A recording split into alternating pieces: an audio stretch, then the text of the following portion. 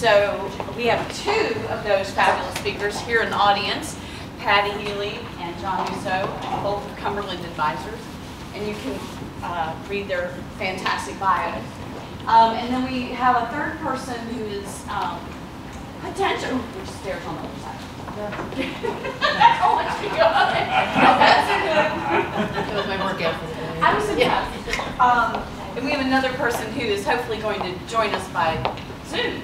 Hey there. Hey, Perth. Where's the camera? Guys, We're glad you're here. thanks for having me. Yes, we're glad you're here.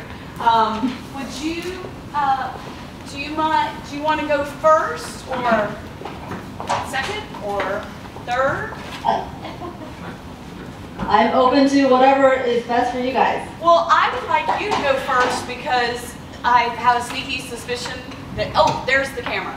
I have a this is the first time I've ever done this. I have a sneaky suspicion, and I'm not making any comment on our facilities, but I think while we've got you on Zoom and there's no rain or weather or problem, maybe you can give us your few moments of thoughts on ESG investing and what it means to you and your organization first, and then we'll go to Patty and John. Sure. So just as a brief introduction, I'm Perth Tolle. I'm the founder of Life and Liberty Indices.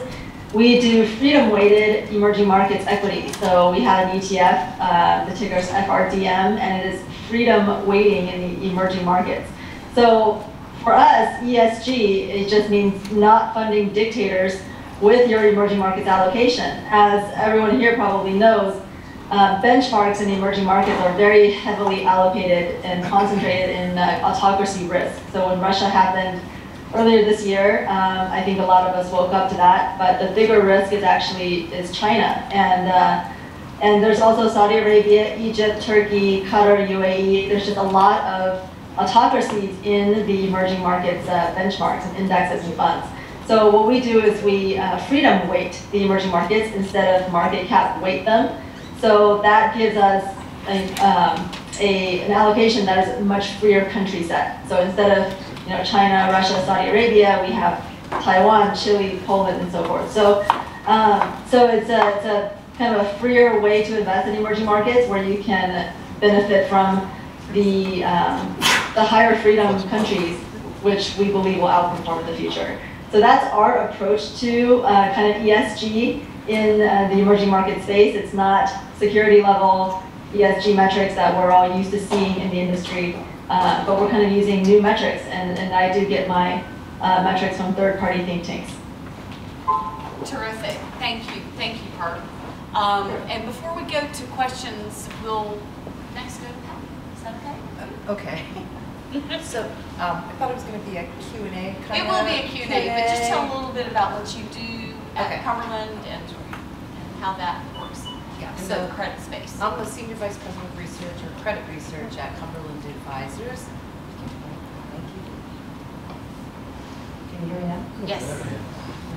I'm the Senior Vice President of Research at Cumberland Advisors, and credit research particularly. And Cumberland Advisors is an investment management firm, and a majority of our investments are in fixed income. Of that, majority of those fixed income investments are in municipal bonds. Even in our taxable strategies, we invest in taxable municipal bonds. So my history starts back with the rating agencies, so I've been looking at municipal bonds for a very long period of time. Maybe I'll just go through what's going to be my first slide. When I started looking at investments, you looked at the legal security, the financial viability of the organization, the system that they were financing.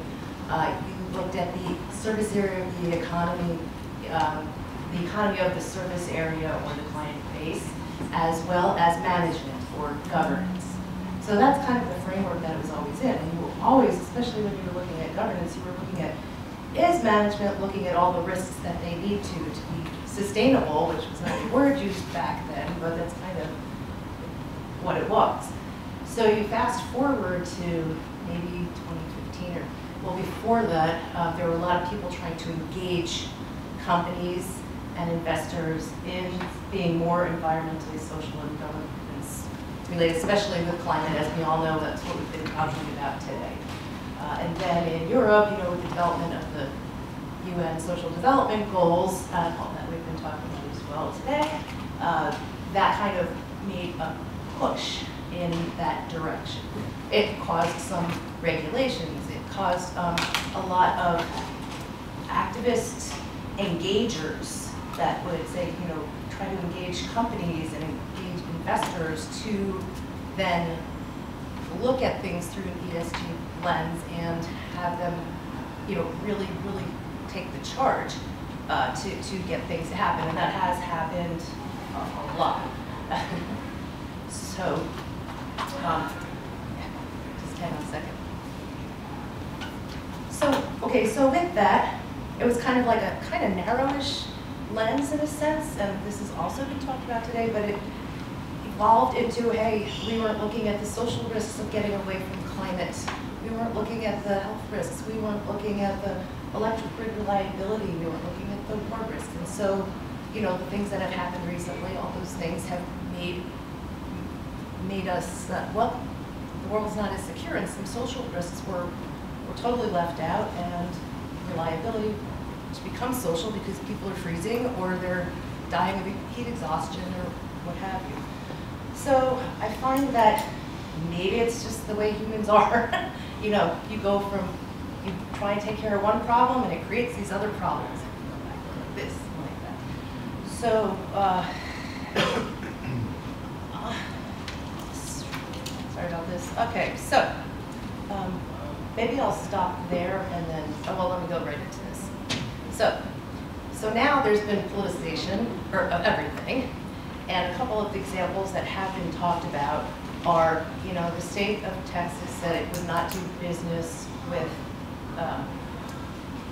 organizations that wouldn't do business with gun companies or energy companies. So that was one of the, like, you have to do it this way. And then the state of Texas said, well, you know what? We're not gonna have our pension funds invested in you, and we're not gonna do any business with these companies. So some banks said that said they're not doing guns and energy are now losing deals in Texas, especially on the public finance side, where like UBS is the most recent one, just got knocked out of an underwriting team because they're perceived, and UBS especially, Swiss companies, very active in the ESG space. So they got knocked out of the deal. You make such a good point, Patty, that there's two sides to some of these social things. It reminds me of an event. I have a particular denomination that religious denomination, Christian religious denomination that is worldwide, and one of their conferences, or maybe to be thought of as a district or what have you, had decided not to have armaments. So they had always in the church had, you know, no gambling, no pornography, and no usury, things like this. And then one section said no armaments. And shortly after that, I had an opportunity to present in Texas. And I said, so how do y'all feel about this no armaments thing?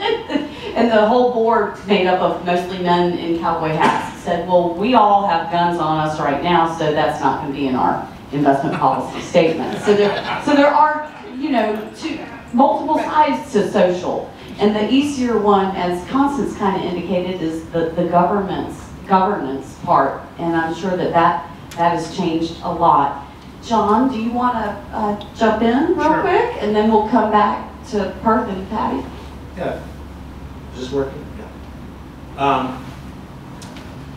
You know, at Cumberland, I'm the CEO, but I also manage the bond area, which is really the toy box part of the job. So, and this year's been as challenging as any other year, probably, in my career. But when we think about municipal bonds, which is most of what the firm manages from a bond standpoint, you think about municipal bonds were the original ESG investment to start with, right? You think about things like public transportation, or back when you had pollution control revenue bonds, et cetera. These were public goods and performing really necessary tasks, and there was no designation of whether they were ESG or not. And the MTA in New York's been issuing bonds for a long time in the tax-exempt area. So as you've made the vanguard of into ESG with the municipal bond space, some of the stuff is already happening. And I would suggest that, and it was interesting because I personally think the biggest ramification for ESG and municipals going forward will be in the climate area. And having just gone through Hurricane Ian, you can see that evolving. And in Dave Altick's chart this morning, we saw the dark area in the southeast, which included all the way from Texas to Florida and the Carolinas. And when we heard Bob Bunting, that's the area that's going to be spending a hell of a lot more on climates, and you'll see bonds issued for ESG in the climate area. Think about a place like Miami where South Beach floods regularly and is underwater. You will see public finance efforts for filtration systems and levees, etc. And it will basically be taking on the same kind of mechanics that Venice, Italy has had. And that's going to evolve over the next 20 or 30 years. And does it come at a cost? You bet. And not the cost of ESG, just the investing in that kind of public finance cost. So how do they classify them?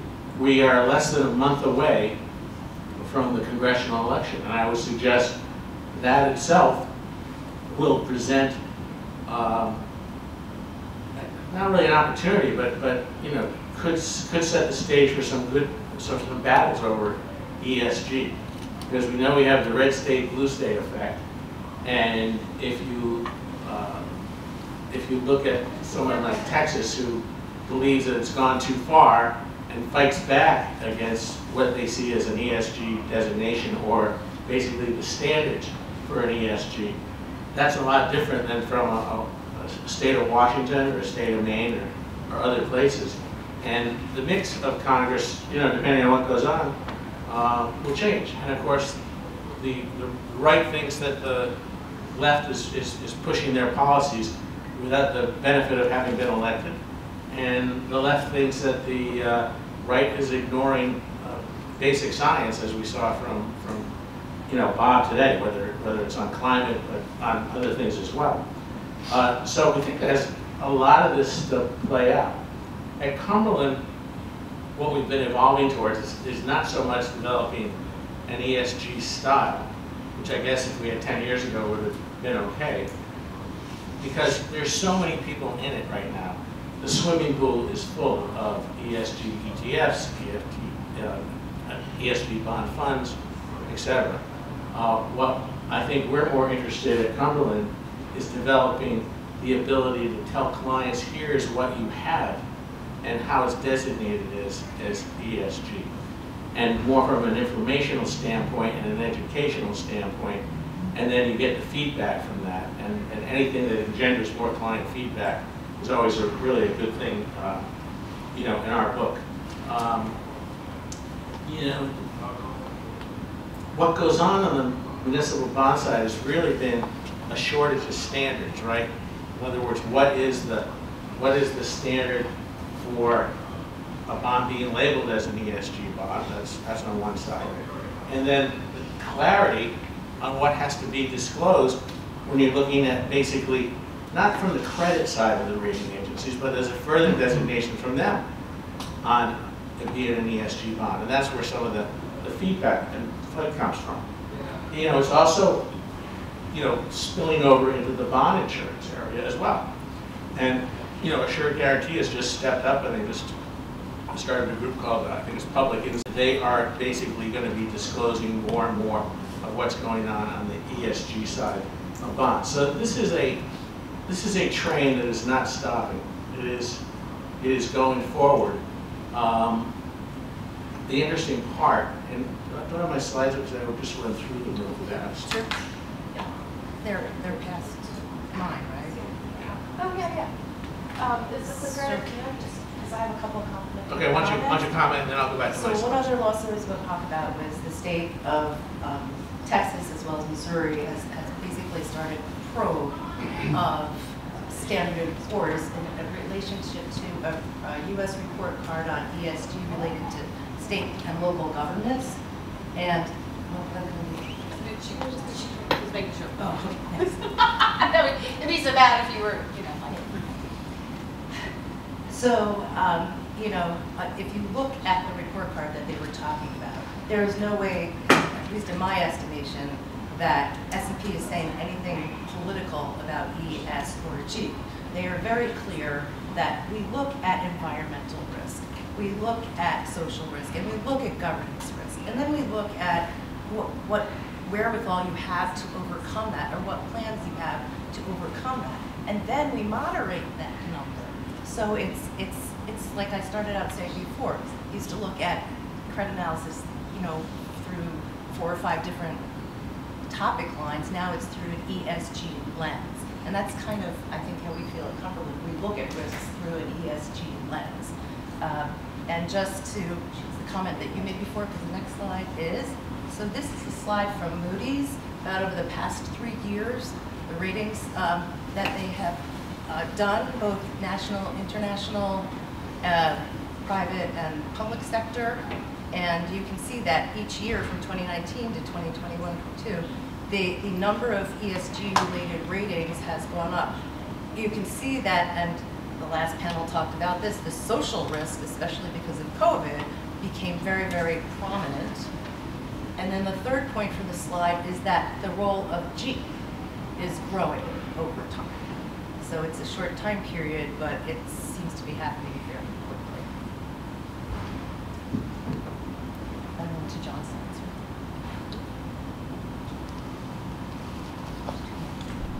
The buy side who's buying bonds, you know, it means different things to different buy side people. But what they really want are disclosures, and you know, and the issuers want clarity on disclosure and what's labeled. This does come at a cost, though, and I'll run through these quickly. You basically can see that the return over time on an ESG index versus the S&P General Bond Index, so basically the green bond index, over time is negative. That's not necessarily a bad thing, and it's negative over different time periods. Not by a lot, but by enough. And we know when you're talking about what has been until this year fairly low interest rates, it doesn't take much of an interest rate differential to make a difference in your returns.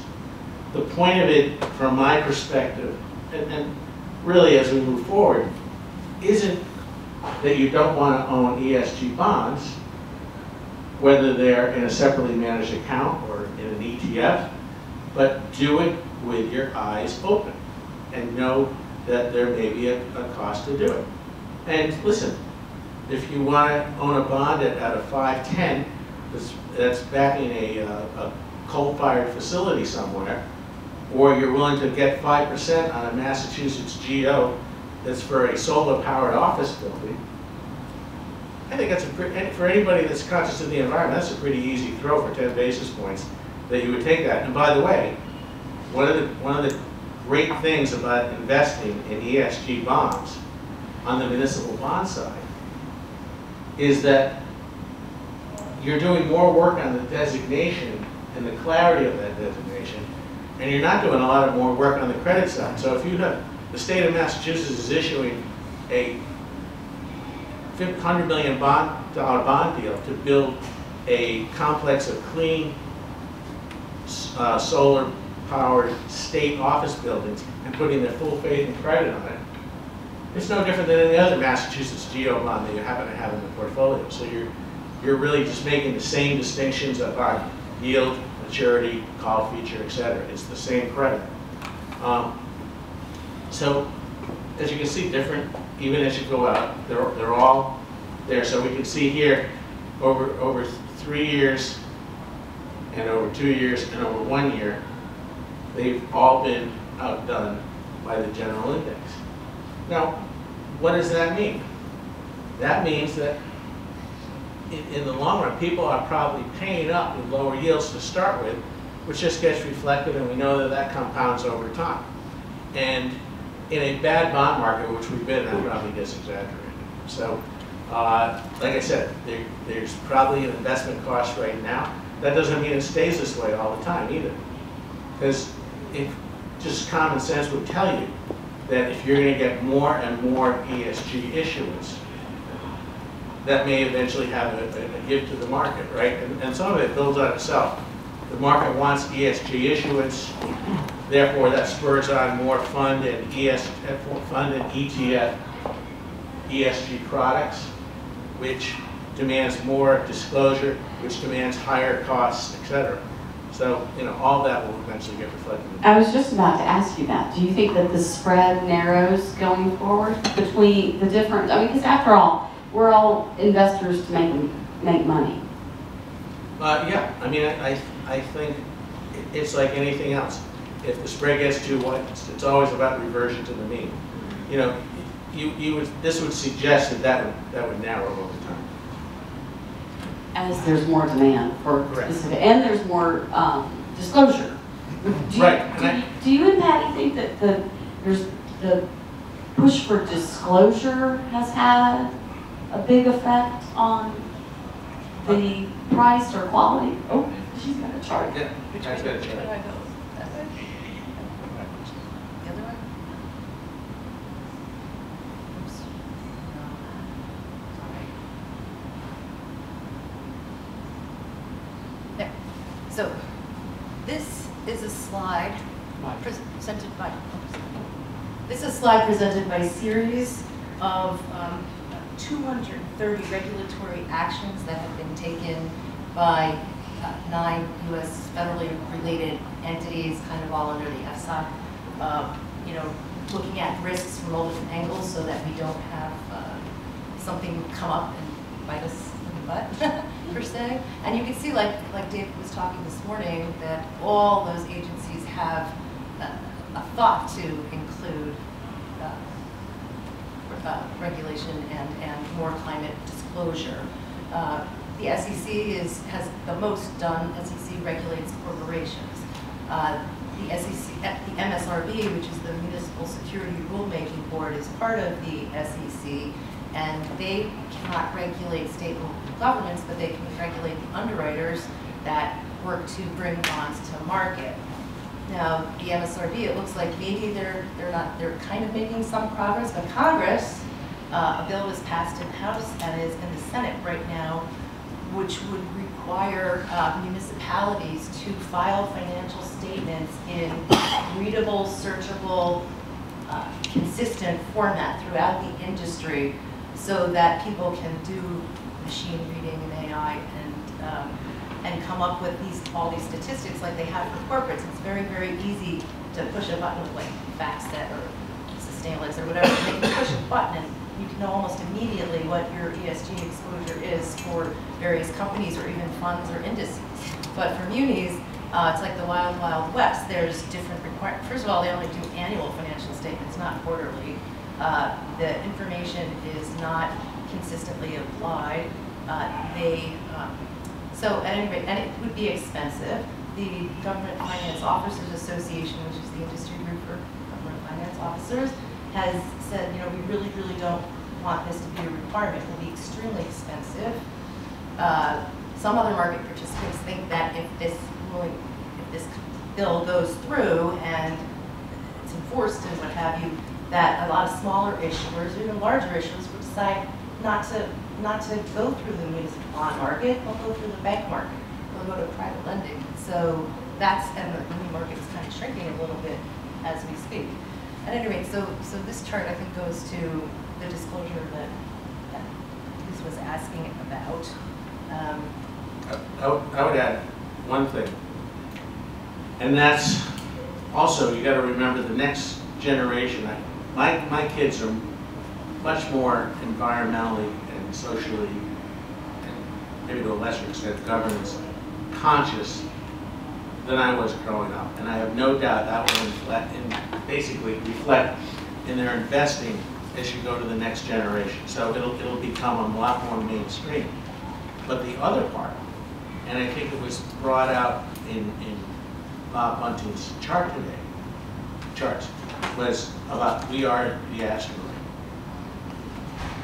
I think that is so true.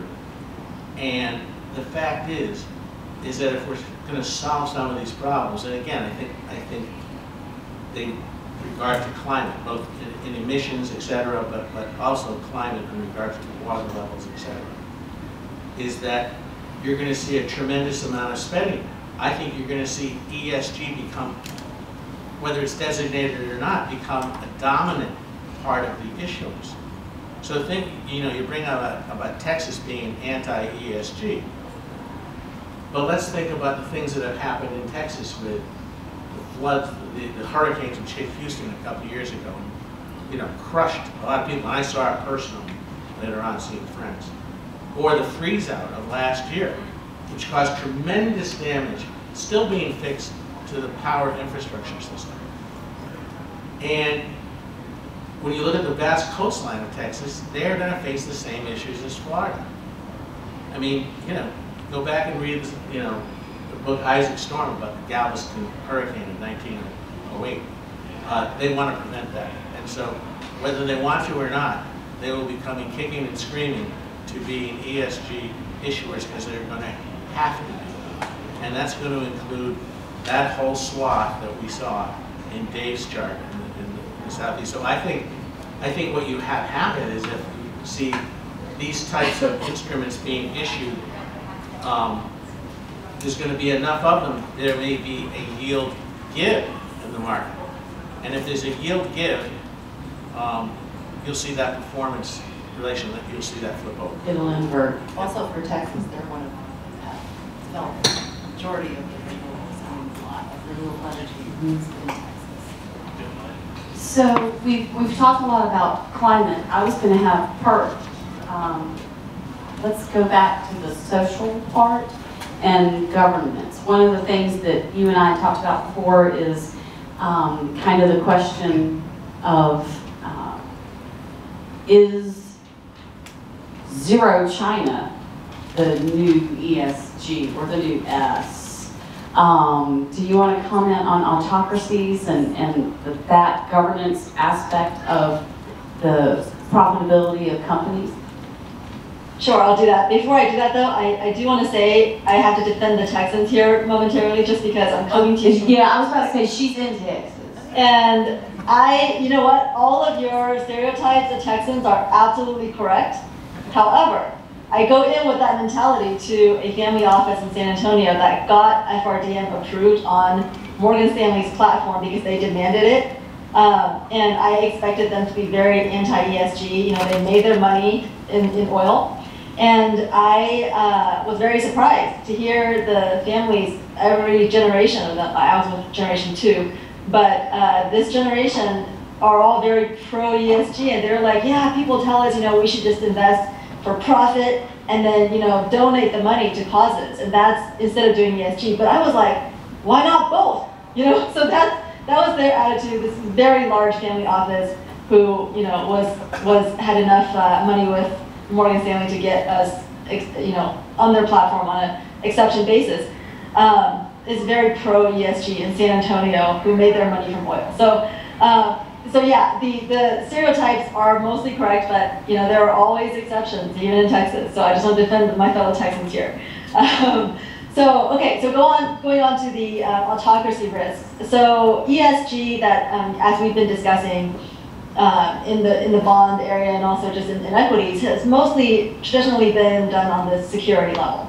But in emerging markets, that's more difficult to do because if you look at the emerging markets data, it's very unreliable because of the lack of free speech and free press and free expression. So without those things, you don't really have any kind of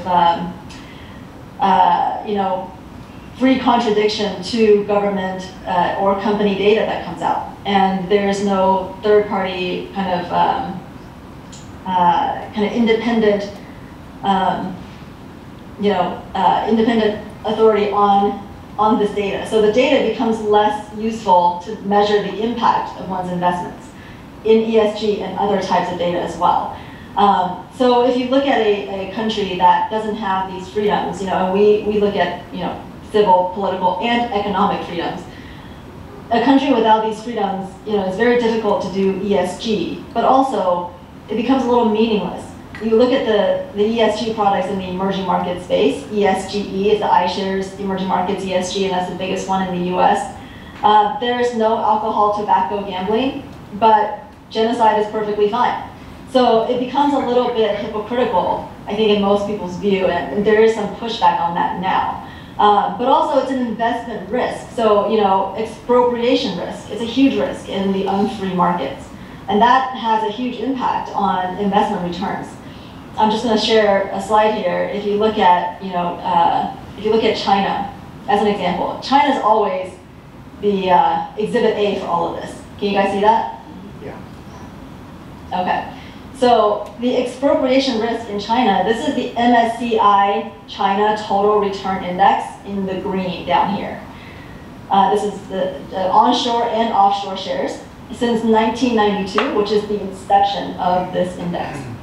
And then in the black line, you see China's GDP. We're not going to see this going forward, obviously, but this has been a very steady growth and very real growth because China rolled back their Mao era kind of policies and went to better economic policies that led to this growth. But investors have not really taken part in that. And that's because of the lack of transparency in ownership, lack of transparency in their books and their accounting. A lot of the returns get expropriated to who the government actors are. And so investors in a time of extreme growth did not participate at all, basically. This is abysmal. This is worse than treasuries. So that's the risk of investing in autocracies where you don't have any kind of accountability on both data and where returns go. Let me just go to a different slide here. In addition, there's all kinds of beneficial outcomes if we're talking about ESG to freer markets and freer countries. And so you see that there's higher income per capita in the freer countries. There's higher income share in the poorest 10%. So the poorest people are richer in the freer countries. There's lower poverty. There's higher life expectancy. There's higher gender equality. And there's lower infant mortality. And you see all these here. And this is from data from our data providers at the Cato and Fraser Institutes. And so, all of these are very ESG type of outcomes that I think ESG investors want. But it's very hard to measure. So, what we try to do with freedom weighting is kind of be a running scorecard for freedom in the emerging market equity space. So yeah, those are kind of some of the things that we consider when we look at the S, but also the G, kind of on the country level. And we don't look at the E specifically as part of the metrics, but we have found a very high correlation between freedom and better environmental protections. So, so that kind of does take care of itself. But yeah, what we do is we just look at the country level, and that's how we address some of these autocracy risks. Thank you, Perth. John, Patty, do you have things you want to add? I was just going to say quickly, I listened to a equity presentation, I think it was JP Morgan, on data service providers, indice providers, rating agencies, Bloomberg, and the amount of money that these firms are expected to make over the next few years providing all this data is pretty extreme. So it's a direction that people are going. It seems like people want it, and I guess it's also a good investment. I was about to say, maybe we should be investing in data analytics firms. And we wonder why our Moody's subscription is going up. It's going up and up, right? It's kind of interesting. And so, so just to go to my last slide. And there really is more and more data. I remember when, I remember back when the internet was new, and people talked about, oh, there's so much knowledge out there, and I corrected people and said, it's not knowledge, it's just data.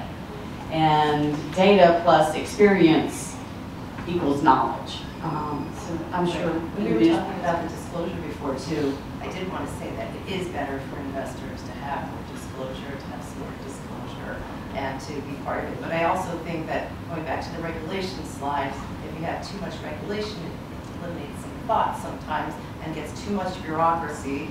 And there might be some other risks out there that we need to be aware of, you know, just to not pigeonhole ourselves.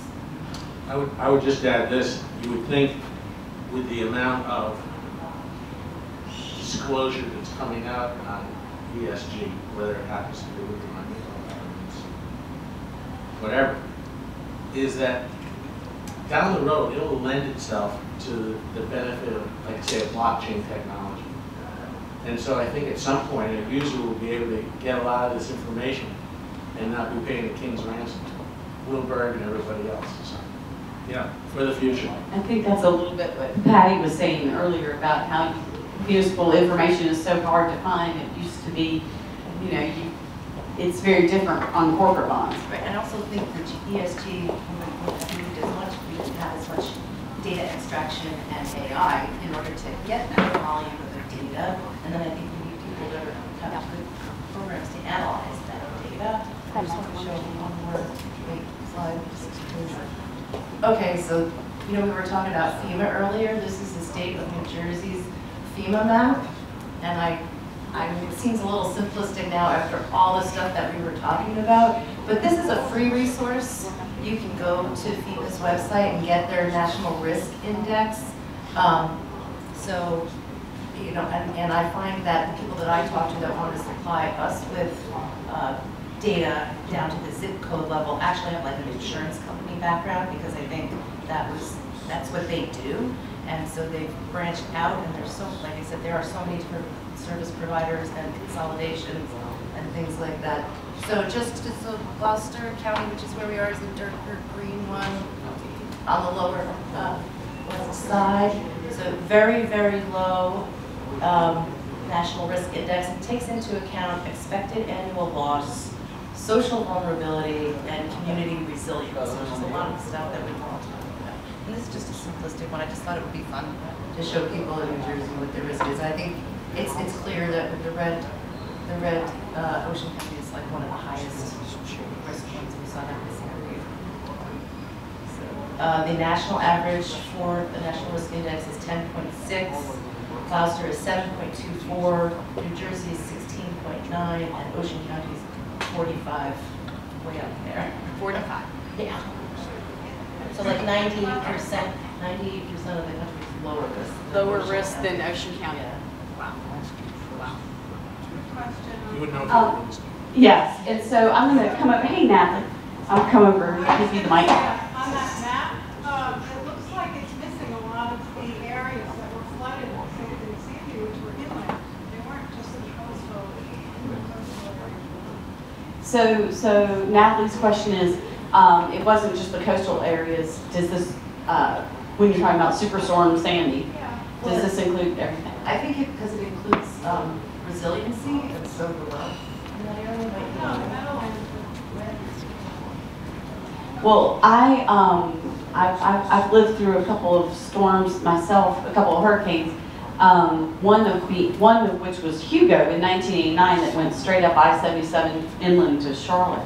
And so there's definitely other risks beyond the actual coast. But Natalie, you have a question? Yeah. So I don't know if I'm jumping the gun on Q&A here, but this is maybe a bit provocative, but for Perth, you obviously look at political risk as part of this whole equation. And, you know, there are recently many situations where a government has changed and gotten more authoritarian, whether through vote or a sham vote or whatever.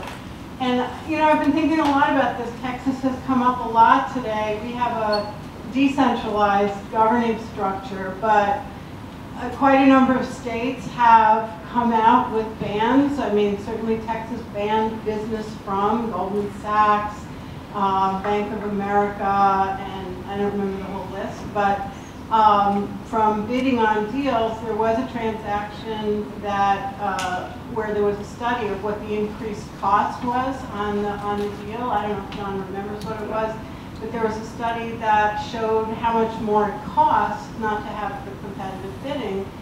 And secondly, healthcare, women's healthcare decision-making has been usurped by a lot of states and criminalized how obstetricians make their decisions and put them in a bind for potentially having criminal charges and going to jail as a result. So I'm just putting that out there to say, you know, are we thinking at all about political risk and governance within our United States? Well, I would agree with that, and I think just as if I was a citizen, I would be ticked off because it's costing me more money on this attitude. It's a tax. It's a tax. It is a tax in the form of yield. You know, so you have major players you're taking out of the game of competing for your bonds, which means whoever wins it is winning at a cheap price, and you know the investors win and the issuers lose. And you know that's kind of thing nonsense. By the way, you can flip that around, and a few years ago there was a big controversy on the other side, and when a bond deal come to market and there'd be a number of underwriters, there's rules, a certain number of firms. That's always been in part and parcel of the business, and you had to designate in certain cases minority dealers, which could be, you know, not just racial, but women-owned firms, etc. And there are a few people that stood up and say, I'm not going to buy a deal where I'm being told what I have to designate to. And I couldn't have thought of anything worse if I was an investor, because I would want the person managing my money to be buying the best deal possible, and who the hell cares who you're designating, right? You know, and that's kind of the flip side of this. Yeah, when I was on the letter and banking side, you had to fill out RFPs, and especially for like San Francisco, if you didn't have, you know, cohabitational medical care, you know, medical coverage for people that are just cohabitating as opposed to married. If you use teak wood, if you, I think this people this is years and years ago. It's kind of funny how it's.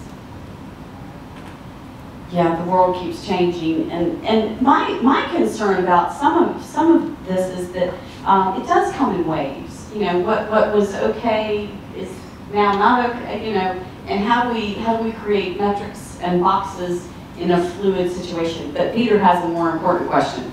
Not at all. Not at Or all. more interesting. Just putting my lawyer's hat on and listening to the presentations from all three of you and some presentations early today, I want to ask this question. Do you feel your firms are at any greater legal risk because you offer ESG products, or do you feel under an obligation to give any specific disclaimers beyond normal disclaimers? Sort of like they've been represented to us as ESG, but we do not independently verify.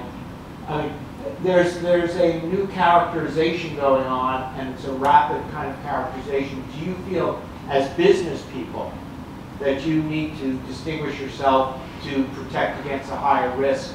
Or what are your insurers telling you about that issue? That's a good question, Pete. It hasn't really come up because we don't have an ESG style. All we're trying to do is enhance our own internal information flow on bonds. So, you know, somebody may look at their account at some point and say, oh, I have this Connecticut GEO bond, and here I have this Connecticut GEO bond that has an ESG designation to it. We're not doing a style, we're just private information. That thought has gone through my mind. I don't think we have any liability because we don't have a separate style. I mean, if you decided, for instance, to benchmark to specific other ESG benchmarks when you do your then you're in a different category. Yeah. But we haven't. There's no ESG benchmark because, like I said, we're not looking to do a performance versus it's just more information. I mean, the real question would be, is if somebody looked and said, and they can look this up, why did you buy this ESG bond that's yielding me 20 basis points less? That would be a legitimate question. Right, yeah. I've got 1, 2, 3 more questions, so please. Thank you. My name is Lydia, and I'm the executive director of a small nonprofit in Delaware. And we have a school garden program where we teach students how to grow their own food through plant-based science. We work with over 44 schools, and there's 17,000 students in our program right now. But our budget is very small. We're under 400,000. So we've heard, of course, a lot about ESG today. And the explosive growth that it's having on investments, but what we really haven't heard is how is this going to affect nonprofits who are actually doing the work with boots on the ground to see the change that we all want to see in our culture and our corporate structures. So my question is, how do you see this affecting us, and what advice do you have to make sure that we are staying or a part of the wave that is coming or that is here, and not just struggling to doggy paddle to shore like nonprofits usually? Great question. Advice for nonprofits. It is a great question. I'll take a quick stab. I think my colleagues here might be better qualified to answer it. But the world is coming to you, right? In other words, you are ahead of the game by fostering these goals. If I was either provider of an ESG score or a rating agency, I would want to be in touch with nonprofits to find out what their concerns are, and B, what their standards are. Because, as I said, this is still a very murky area, so more information is great. Yeah, I can jump in on that, guys. So, our data comes from nonprofits, and it comes from there's 100 of them globally that's in the Freedom Network that we meet with, and also we on the other side we work with nonprofits on projects. Like we had a Defund Dictators project. If you go to defunddictators.com, you'll see that is a tool that we made for the general public to use to see how much dictatorship exposure they have in their emerging markets U.S. listed ETFs. And that's a project that we do with the Human Rights Foundation. And so we work very closely with the Human Rights Foundation, with Freedom House, with Cato and Fraser, and about 100 think tanks around the world. I would absolutely echo what John said, is that you guys were ahead of the curve. Before, we had ESG metrics that we're all supposed to pay for. There were you guys. And in fact, because of the work of the nonprofits that we work with, we don't have to pay for that other ESG data. So absolutely, you guys, I think to make the world go around, there has to be somebody who's in it, not just for money. And that's hard to find on Wall Street. So thank God for the work of the nonprofits that we work with. And they're not, completely nonprofit.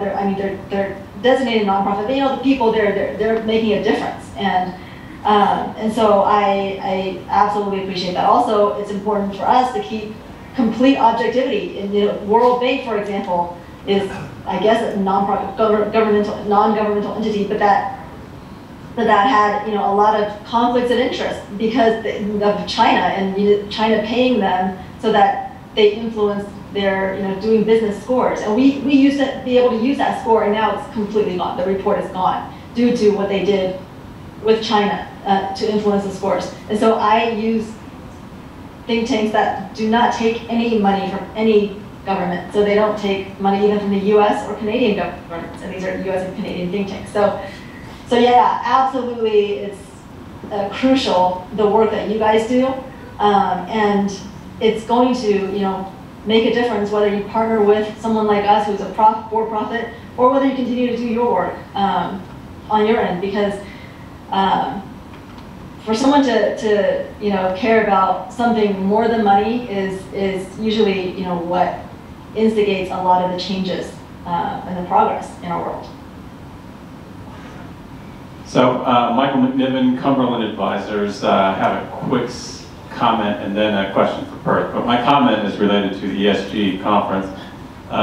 Comes to mind the thought, a social philosopher said that every cause starts as a movement, then it becomes a business, and then it becomes a racket. And when it gets to ESG, it seems like we're beyond the movement, and we're certainly in the business. And so just as a question, maybe even just a rhetorical question, what keeps ESG from becoming a racket, right? So that's just my comment as a social philosopher. I have a question for Perth.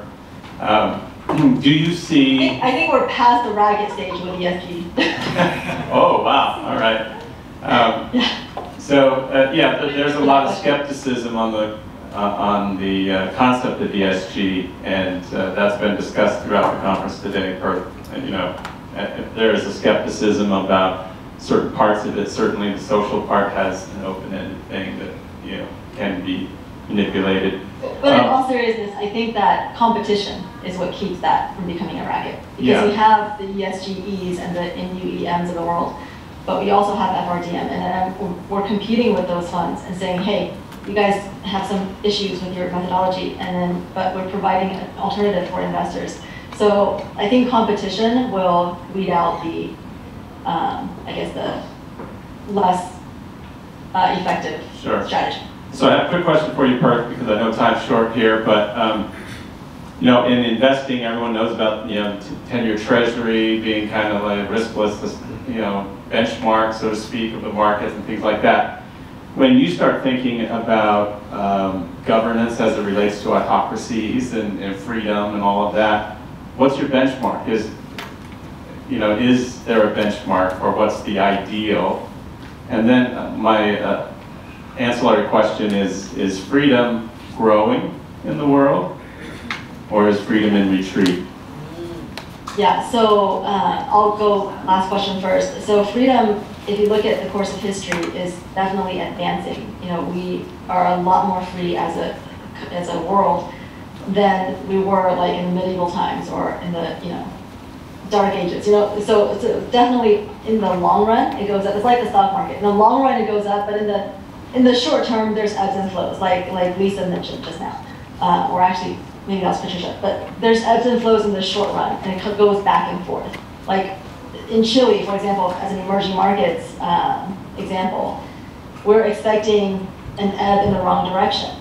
And they just had an election where we were proved wrong, and it went pro, freedom. But then we do expect them to revert to the South American mean in coming years because of their new government that they elected. Now, there's always a wave.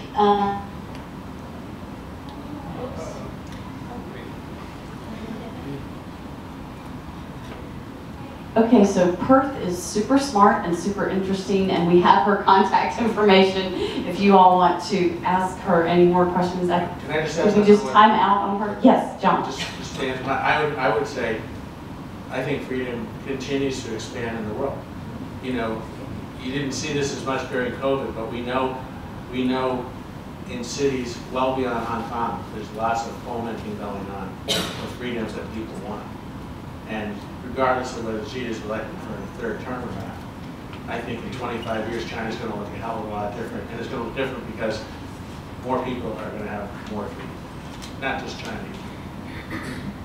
I like the idea of ending this on the thought that there will be more freedom. And freedom is, I like that positive note. Thank you very much. We are at time. So I believe we have a break for a few minutes. Thank you. Please, thank you all.